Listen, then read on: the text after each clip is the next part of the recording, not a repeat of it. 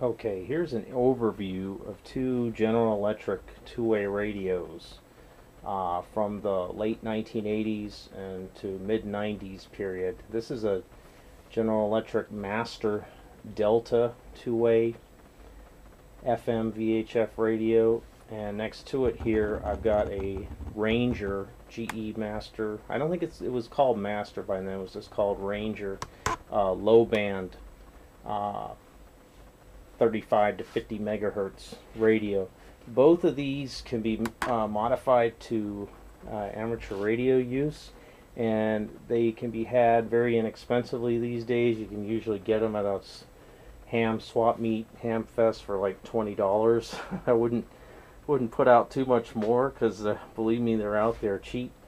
So I'll get a quick look inside here. The Delta has a cover that pulls off like that. It can be locked. There's a key here, and luckily it's unlocked because I don't have a key yet, but I'm going to be getting one.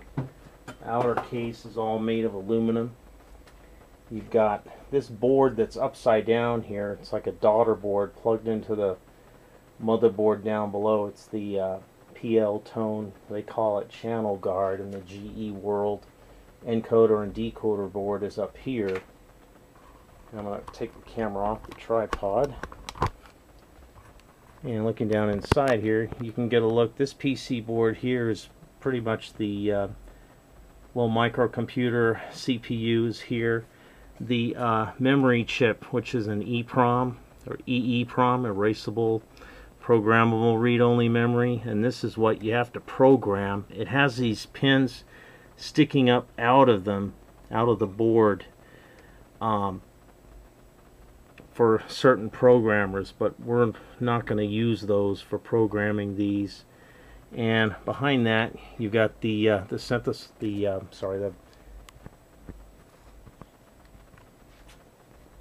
transmit receive synthesizer board, and the two adjustments you have to make on these radios. These are wideband radios, so there's not lots of stages that you have to tune. The microprocessor pretty much selects the tune circuit combinations that you need to achieve the frequency that you're going to be using.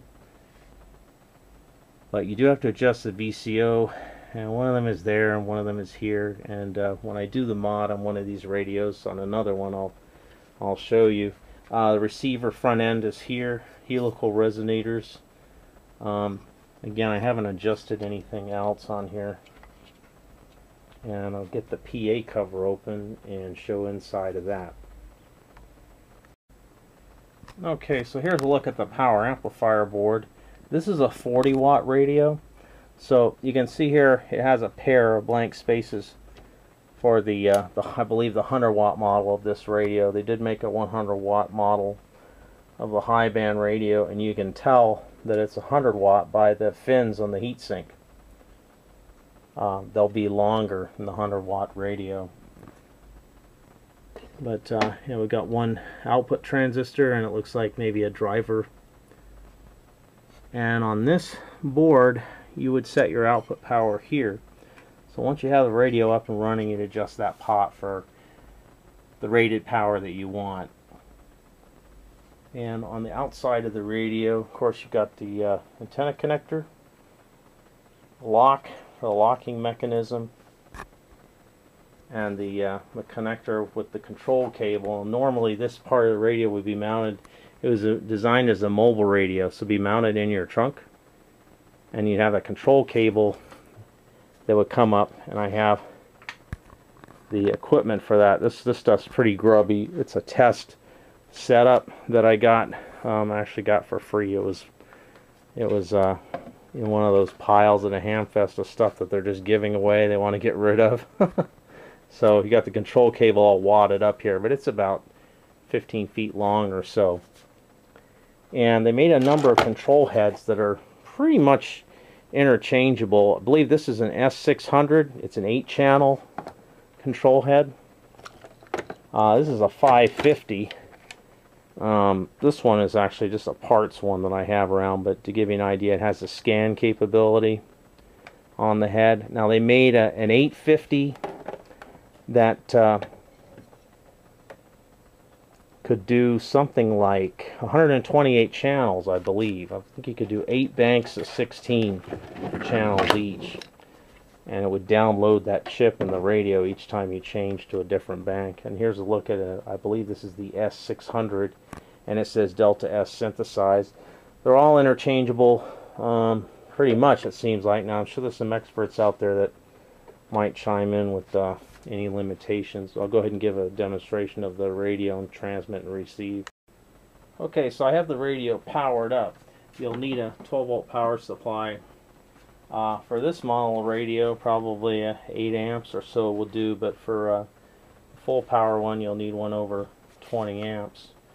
So have the control head set up on channel 2.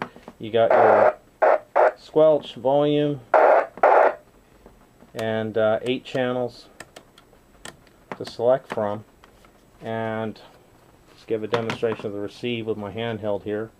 Test 1, 2, 3. So there's your receive on simplex 146.55, and then into the dummy load, transmitting now. If I can get that to come in. This old Vco Sierra watt meter. It's coming up just shy of 50 watts.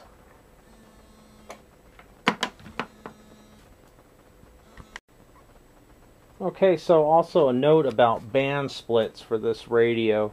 They made 2 for the VHF high band. They made a 136 to 153 megahertz split that, I mean, would be ideally the one you'd want for a 2-meter ham band, but there weren't very many customers for that, and most people bought this one, which is the 150 to 174 megahertz split.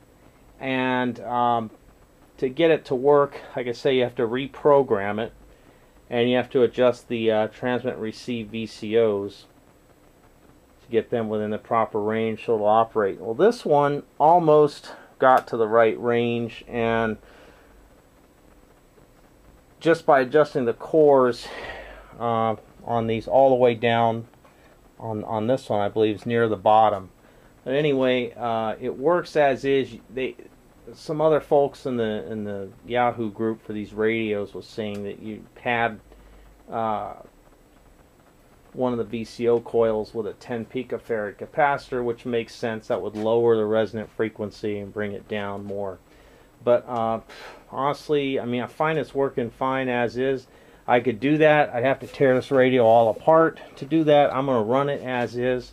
I'm within a volt to where I need to be, and we'll see how stable it is. If I start having all kinds of stability issues when we get cold weather and it starts coming unlocked, then I'll have to deal with it then. But also there's a little a light emitting diode here, and it will light up when the radio is out of lock.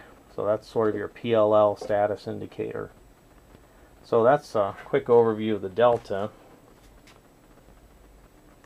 So moving on to the GE Rangr mobile radio. This is what came after the Delta. This was made in Japan, I believe by JRC, Japan Radio Company. And I almost have to say, I mean, the construction is just as rugged, but maybe even a little more rugged by virtue of the design. You see, you have this massive aluminum casting, and I mean, look at the thickness of the metal there, and it's literally that thick. The base there too, you can't really see it, but I mean, look at this heatsink. This is a high power low band radio that I have modded already for 6-meter ham band, and it works quite well. On the cover, you also got another one of these cast aluminum covers. This beautiful construction here, and they've they've actually stitched in or pushed in a if I can show it here, a metallic bonding like ribbon across it, which presses up, I guess, against this part of the radio here, dividing these two compartments from each other. Again, you've got kind of a Pretty understandable layout. Your control cable plugs in here. It will use the same control cable as the Rangr antenna here. This is a Torx screw you will need with this radio. You'll need to buy a set of Torx screwdrivers at least to take these screws out to get the cover off. Sometimes the lock was an option on these, so sometimes you'll run into them with the lock here. Inside you've got the ribbon cables which transfer the connections from the control cable in here to the synthesizer board, and your CPU is in here. The EEPROM chip is the same one used in the Delta, so you got 16 memories on board. You can add another IC socket and another IC and expand it to 32 memories. You can also do the same thing with the Delta, but on the Delta it piggybacks, it rides on those pins above the existing EEPROM that's already in there. And then up here you have your VCO module. These come, it says the module is factory tuned and does not require field adjustment, and that's true, but if you want to take it up into 6 meters you have to do that. There's a 13.2 megahertz reference oscillator for the PLL, your VCO adjustments. So I had to poke these out and adjust them, and I'll go into how to do that on another video. So here's the underside of the Rangr. You got the transmit PA board here. This is a high power one, so it's got a driver transistor feeding a pair of 2SC 2782s, it looks like. A matching transformer and output filter assembly, transmit receive switch relay, antenna switching relay, and over here is the exciter, transmit exciter, 100 milliwatt output here into the PA. All of this stuff, Rangr and probably Delta, I found it to be extremely reliable. I don't think I've ever bought a Rangr that didn't work. This one's from 1994, and I'm not sure if I said, but the Delta is from 1987, so that kind of gives you an idea of the age range. And I'll connect it up to the control cable here and do a quick test transmission and demo of the power output and power usage. Okay, I've got the 6 meter radio powered up on the bench here. The control cable's connected. The receiver is on. Channel 1, 52.525 megahertz. There's your receive squelch, channel 1, your volume, all the same as before. They got this big chunky microphone, and on the mobile installation you would install this very heavy duty mic clip which has a switch built in, and this particular one, the switch is designed for the channel guard or PL tone squelch receive, so that the idea is when you take the mic out of the holder, if you didn't know this, it will remove the PL decoding on the receive. The idea being that if the frequency was in use by, say, another agency, another police department, you'd hear them on the frequency and know to stand by until they were done, because they used to do some frequency sharing in the commercial bands way back when, before trunking, but digital trunking kind of eliminated all of that. So it's hooked up into the dummy load, and I'll do a quick transmit. There's your 100 watts, and I could probably get more out of it. And on the amp meter here, if it'll focus, I'm getting a good solid 20 amp load there, if not more. It's dropping down the regulator about half a volt, so it's limit of what that power supply can do. So there's the 6 meter Rangr. Rangers and Deltas are also available in UHF. If you want to get active on 440, it's an inexpensive way to do that. Now, there's a lot of these on the market right now, particularly the Rangr's, and the reason being is that recently, in the last couple years, the commercial two-way radio band has gone, the analog radio systems have gone from wideband to narrowband. So this is a 5 kilohertz deviation radio. What's called a wideband radio now, and most of the commercial world's gone to 2.5 kilohertz.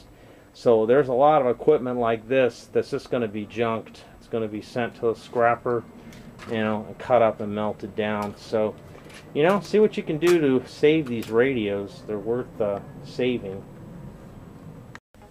Also wanted to say I wouldn't, spend too much on these. I mean, I know probably even at $50, they're still a pretty good radio. But if you start getting into, paying serious money for these, you can kind of get a synthesized ham rig, for the same money. So that's my suggestion anyway. If you want to use these, use them on a budget. Also, you need to build a what's called an RIB, what they call in the two-way industry a radio interface box.